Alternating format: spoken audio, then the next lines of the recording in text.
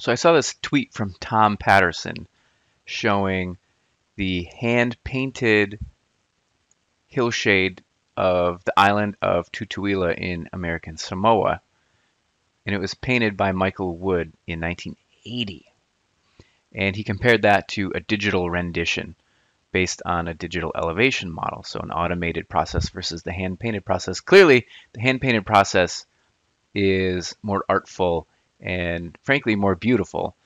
Um, and so I thought, well, gosh, let's take a closer look at this and see if we can pull this into a map.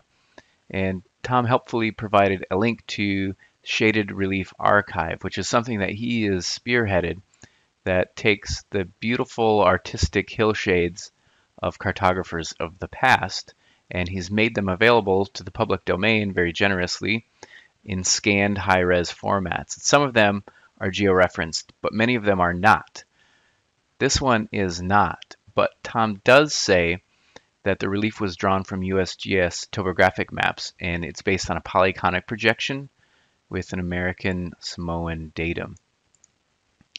Let's open up ArcGIS Pro and see if we can get our map at least in this construct, and then we'll pull this in and try to georeference it. But first, we'll download this file. So I'll save the link to my data folders, and I have a folder specifically dedicated to these shaded relief images because they're just so great. Hillshade, Shaded Relief Archive. Saved. And we'll just unzip this.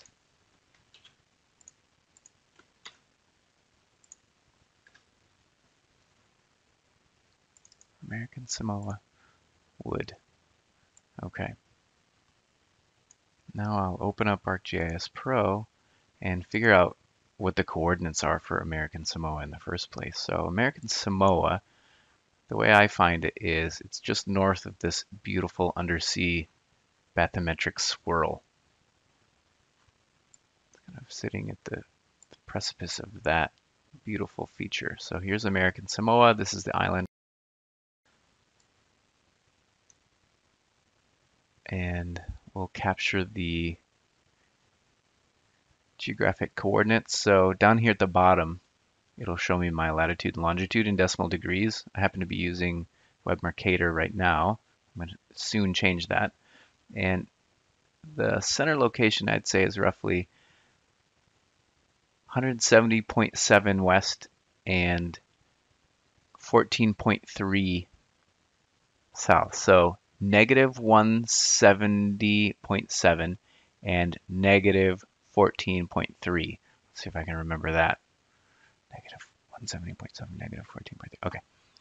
And I'll come into the properties of the map. I'll change the coordinate system. I'll look for something called Polyconic. Polyconic's actually a pretty interesting projection. First of all, here it is in its default configuration. Boy, look at how stretched out that is, because it's way off on the edge of the earth, according to Polyconic defaults. If my kids saw this, they'd laugh. Hee hee. Okay. Right now, this is centered at 0, 0. We'll just center it to the coordinates of American Samoa, if I can remember them. And it's simple. So we'll right-click this and say, we'll copy and modify. And the central meridian, which is the longitude, is, what was that, negative 170.7? Oh man, my memory's starting to fade. Now the latitude was negative 14 point, I don't remember, 2, maybe 3, I don't know, 2, we'll see. Okay, zoom in.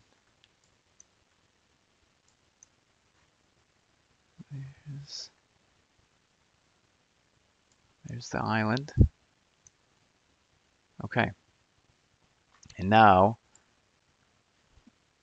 we'll add in this beautiful hand-created hillshade of this island. And when I add it, ArcGIS Pro says, eesh, this is just an image and it doesn't tell me where it's actually supposed to be in the geographic world. It's just a picture, a photograph as far as it's concerned. But that's okay, we're going to fix that. So we'll zoom right to the extent of this image. Now, this image also has insets of 2 other islands, but these aren't placed geographically in this plate. So we'll just ignore those for now. We'll only georeference this island. So we'll go to an extreme, something that looks pretty geographically distinct, like this tip looks pretty distinct. And we'll go to the Imagery tab and we'll choose Georeference. And I'm going to add control points. Control points is like putting a pin in a rubber sheet. Boom, boom, boom. And we just line it up with reality. So I'll put a first pin here in this pretty distinct tip of a cove. And then I will just hit the back button on my navigation until it takes me to my previous view, which is the actual geographic location of this island. And I'll drop it right there. Okay, now why isn't it showing up? Because it's just tiny. So once more, I'll zoom to the extent of this image, and I'll find another location. Ideally, it's something situated pretty far away, so you have less wildness in the warping. So this looks like a pretty decent spot. Choose this right where this ridge line plunges into the sea on the northern edge of the island. I'll navigate back to my geographic location. Find it in reality. And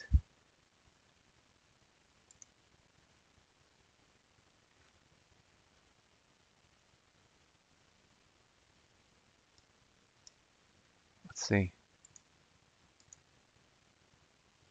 Go to the appearance, I can. Yeah, that is a really tight georeferencing with only 2 control points, which is great because Tom provided some information about its underlying projection that it was drawn in. Okay. Now to actually save this so that I can really pin it to the earth and stretch it and warp it with any other projections that I want to apply to this image, I have to create some more control points. I'm kind of amazed at how well it snapped with just 2. Oftentimes that doesn't happen, but this is great. So I'll go back to the Georeference tab and I'll just drop in a couple more, also at extreme locations for the island. So this tip here is a pretty good candidate.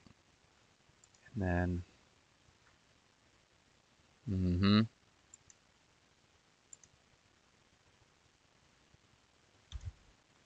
and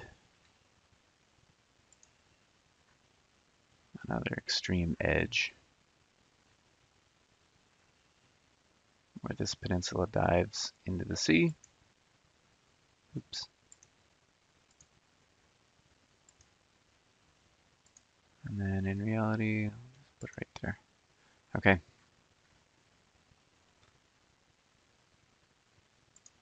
So I have 4 control points.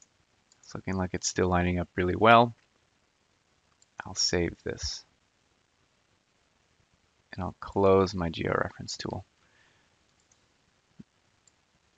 Now this is pinned to geographic reality. Now a GIS system knows where to place this image. It's not just a photograph anymore. It's actually a map layer that can be positioned geographically and reprojected, which is a lot of fun. Now I want to blend this hand-drawn hillshade into the background imagery of my map. So here is the world imagery base map from Esri, but look at where I've got 2 different flight paths joined together, and you can see the seam obviously. If I'm going to make a map, this is not an ideal background to use, but you're not totally stuck with that. So let me open up the browser again, and go to something called Wayback in the Living Atlas. So livingatlas.arcgis.com/wayback. And the Wayback tool lets you navigate previous releases of the imagery basemap, and maybe something in there works better for you for whatever your purposes are. I'll say only show me layers where there have been local changes based on my current view extent, and that kind of weeds out a lot of the updates because it's location specific now, and it's defaulting to Las Vegas because good heavens, lots of stuff happens in Las Vegas over the years when it comes to building new things and having imagery having to be updated. So here's my little swirl in the sea. North of that is American Samoa, beautiful place I've never been to, but I aspire to one day. And then, so let's center this over where we've got that unseemly gap, and kind of mouse as a mouse over, I get a preview. This is okay. It's an improvement. This one isn't so great. Let's go back to 2014. I'll click this one. And this one actually looks stellar. The one before it is pretty cloudy. This looks great. I'm going to go with this. So how do I incorporate it? I'll just click the Learn More button and look at this release, the details for this release. I'm just going to copy this URL. And then in Pro, I can say add data from path. And I'll just paste in this path. And through the wonders of modern science, I now have a map. So I'll get rid of this hybrid reference layer. I can just completely obliterate my current world imagery in favor of this Wayback world imagery because it looks better. Now I can start playing with the color scheme of this black to white image. By default, Pro will try to balance the image and do some gamma shifting and brightness and contrast and stuff. So let's just put this back to the default, give it a resampling type of cubic so it kind of looks smoother and better. This is just better. Okay, and now I'll open this the symbology panel for this, and I'm going to get rid of all the whites and light colors so that it'll be transparent and we can see through to the imagery behind it, and we'll retain only the shadows. Let's see what that looks like. So I'll open up, this is the default black to white, of course, but I can format this color scheme and say you are going to be black to black and make this end fully transparent.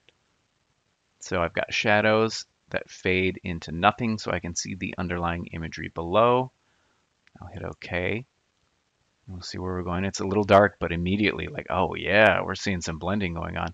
So I'll open this and I'll just push this back.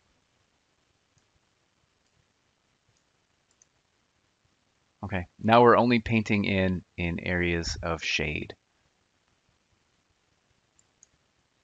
And that's pretty much what I wanted to show you. So I'm taking a hand-drawn hillshade from 1980 and I've georeferenced it, and I am kind of blending it over my existing basemap imagery. And look how amazingly that lines up. And it's just beautiful. Especially smaller scale hill shading that's done manually is usually just going to be so much better than an automated system.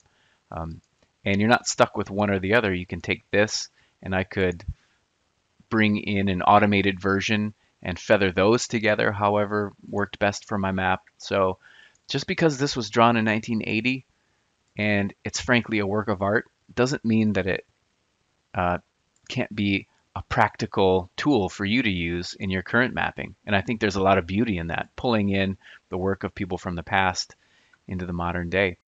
So thank you very much to Tom Patterson for all the work that you do to make these available to cartographers of today. And thank you, Michael Wood, for the beautiful work that you made in 1980.